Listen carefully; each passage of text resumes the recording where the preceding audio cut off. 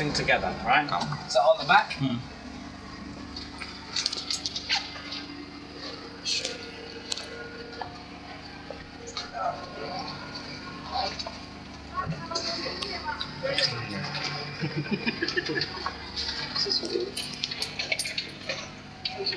Okay.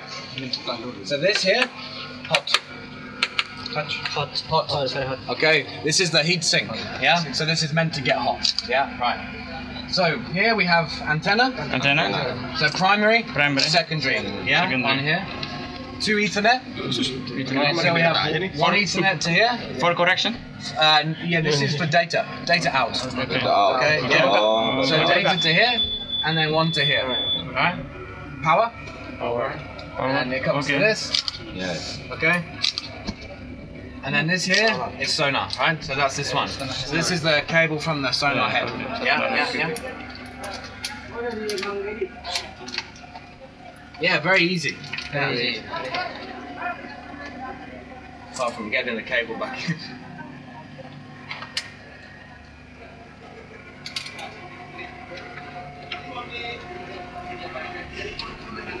Okay, then it clicks. Yeah? And that's it. Very easy. All of this here is done inside. So all the wiring is complete inside, yeah? Okay. The only other thing, this one here, spare? Yeah? If you have a RTK base station, the correction comes in here. Okay? Yeah? And you take in CMR, RTCM, that will go in this one. Yeah? But by default, you'll have Marine Star. Okay, so you'll have the Marine Star correction going in anyway, right? So if I want, I have radio telemetry radio. Where the cable? For radio telemetry. Correction, yeah, that'll come in here, spare. Same.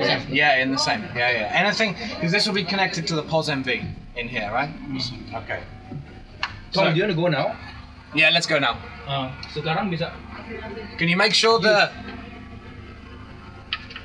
they've tightened the pole there? Yeah, that it's fixed. Udah bisa jalan. Tongnya mau jalan.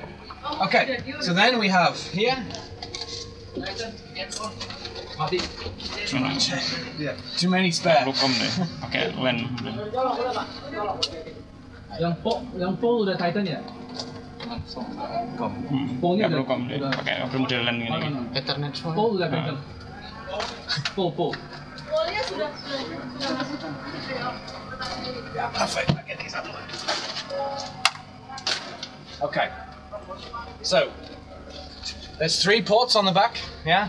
You can use any, right? But you need 1, then connect to here. Yeah.